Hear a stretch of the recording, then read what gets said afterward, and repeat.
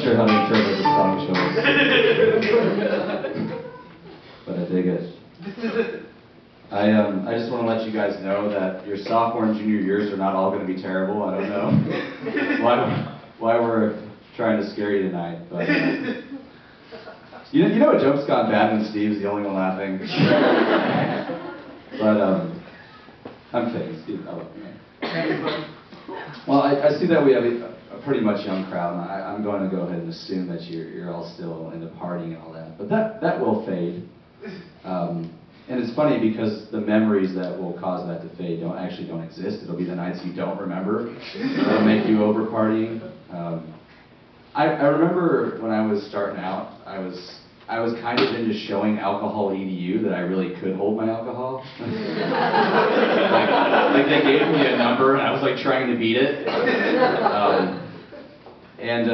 You know, it gets old after a while, after you get to the point where your liver's so messed up that you get a hangover after using mouthwash. I don't know what it is about alcohol. Like maybe it's the fact that parties here, you know, pay about $8 for the gallon or something, but there's some kind of strange form of uranium in it, and you know, it just brings out the food in people.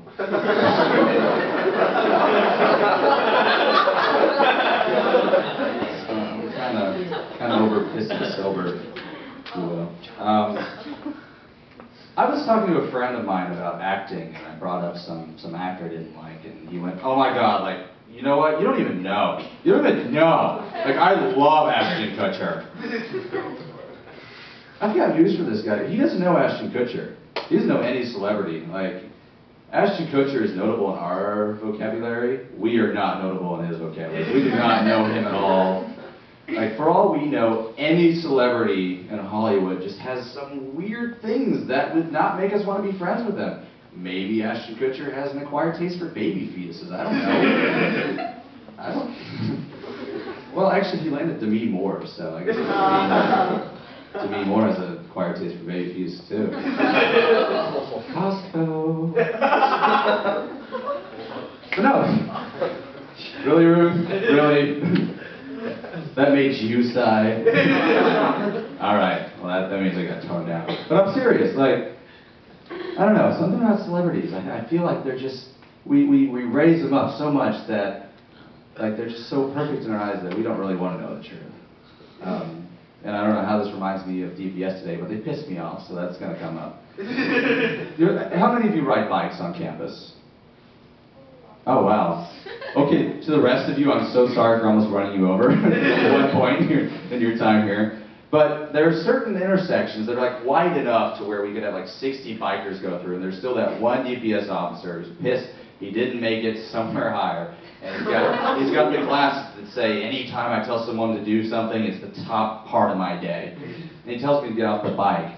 And it made me get late, made me be late to class. And I thought to myself, you know, what if something terrible had happened? What if that couple seconds would have been the difference between like me getting hit by a car or me running over something, like a baby fetus? Like I don't know, like maybe there's a delivery truck in front of me and a bunch of baby fetuses thought of. Like Ashton Kutcher was ordering takeout. I don't know. Don't be too appalled. I'm not saying that they were boarded. Maybe they were stolen. It's just I don't. Oh, that is an awkward face, my friend. Are you in a date? Because like you just did the whole I don't approve of this. I know that face, my friend. Anyway, I'm trying to reconnect with my exes. I'm not sure why, but I'm told that's what you do when you're a good person. And I flew back home because that's where my last ex was. And we went out for frozen yogurt. And, you know, I should have known that maybe it would bring up some old feelings, but we went in and she saw her favorite flavor and just started bawling because her favorite flavor is California Tart. And when we broke up, it was because I moved to California. So even though it was like great for me to like have a new world, it was bittersweet. So I was that California Tart. And it was like, you know, really, it warmed my heart. And it reminded me of when we broke up the second time, and I went out for yogurt, and they had my favorite flavor, overbearing psycho bitch. Delicious. I'm one of those people that you can convince to go clubbing, but I'm not gonna have a good time. Like, just rubbing up against anyone is weird. And that's not part of the joke. That's something you know about me now. No, I remember I was 18 when I first went clubbing, and it was just this. I want to say a Latin club. I don't want to be racist, but it was like old school Latin, like there was a guy on the stage playing an accordion. That's old school Latin club. And I agreed to go to it, and I mean it was 21 plus, so we had to lie to the bouncer. And I remember what the story we told him, and why it makes it so clear that bouncing is not a difficult job to get, because we told him I didn't have my ID because my house burned down. Like a serial arsonist had hit my very medium income family. You know? And the funny thing about it is that, like, he didn't think at all about what I would do after somebody burns my house down. Like, why would I go clubbing? Don't you think I'd be a little bit wary of, like, roofs on fire? Like, where am I going to take this chick? My rubble? Thank you guys so much. You've been great.